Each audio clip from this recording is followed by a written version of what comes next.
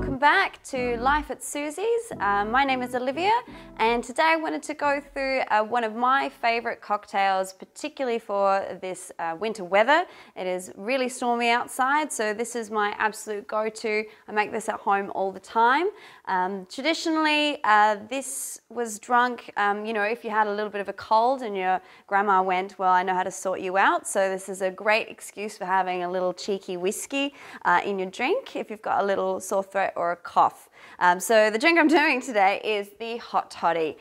So for those of you that haven't heard of that before, it is a hot drink. The origins are a little bit convoluted, but we know we started seeing them in Scotland in the 1700s. And the exact recipe that was used varies very, very greatly, depending on what whiskey base you use. Some are bourbon, some are scotches, some are even Irish whiskies, and some of the ingredients that went into it as well. So the hot component could be a tea or a hot cider. We're going to use our hot water today so we can showcase the flavors of our whiskies. So I'm starting off with the most important part, the whiskey itself. So this is Ryder's Tears. One of my favorite whiskies to mix with. It's a beautiful Irish whiskey, very, very delicate, very easily accessible as far as the flavor goes. It's got a lovely sweetness and very, very easy to drink. So we're going to start off with a nice glass that's a bit heat resistant. You don't want to burn yourself when you're drinking this. And we're going to do 45 mils of whiskey in there. Obviously, if you're making this at home, you can dictate how many mils of this you want, but just starting with a standard recipe, 45 will do.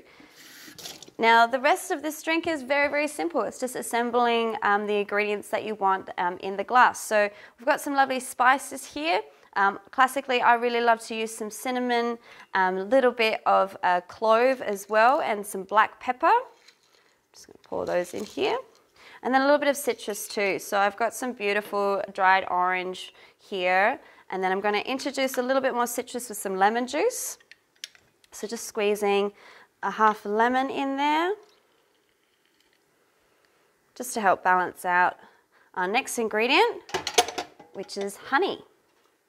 So obviously you can use any kind of sweetener you like. If you like agave syrup, or maybe you want some maple in there, or even a flavored sugar syrup. But honey always makes me feel better when the weather is cold, so I'm going to use that today. Beautiful. And then just top it up with our hot water in there. Give it a little stir to serve. And again, if you're feeling inspired, you can use any different kinds of flavoring in here. So if you wanted something with a little bit more herbal notes, you could add rosemary. Any other spices like nutmeg or star anise work really beautifully. So it's really up to you how creative you feel like being. And that is our beautiful winter warmer, a Hot Toddy. So super simple, really easy for you guys to make at home. Thank you so much for being here with me today. My name is Olivia, this is Susie Wong, and Life at Susie's is our channel. If you like the videos that we do, we are doing a lot of them, so hit the subscribe button, and I can't wait to show you some more content soon. Thanks for joining me. See you, folks.